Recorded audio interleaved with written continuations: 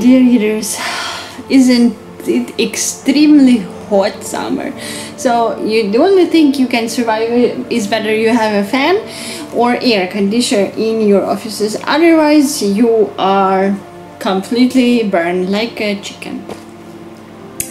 We haven't seen for a while, and Romanenko and Ukraine I wrote about is with you. By the way, at the moment I am working on my photo book devoted to Western Ukraine. This will be kind of advertisement and like attachment to advertise this first book and surely share with you some new information and my photo works.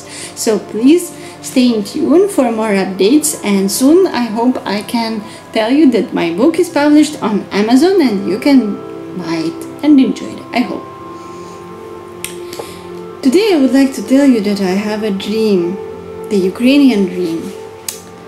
Perhaps the Ukrainian Dream is not the same as the American one, but it nevertheless encompasses the same ideas of liberty and possibilities for all, no matter of status, color, age or sex.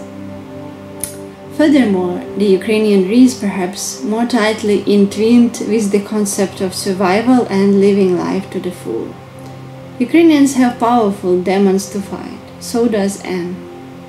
She is scared of everything and anything. Her hands are shaky when she presses her photo button or types her private thoughts.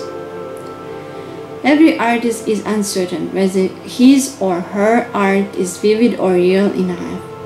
Every Ukrainian has doubts whether he or she can learn to live a better life and respect his or her country.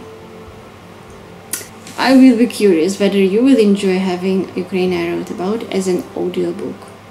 Stay cool in this summer and stay in tune for more updates about Ukraine I wrote about and my other books which are going to be published very soon. Take care. Bye.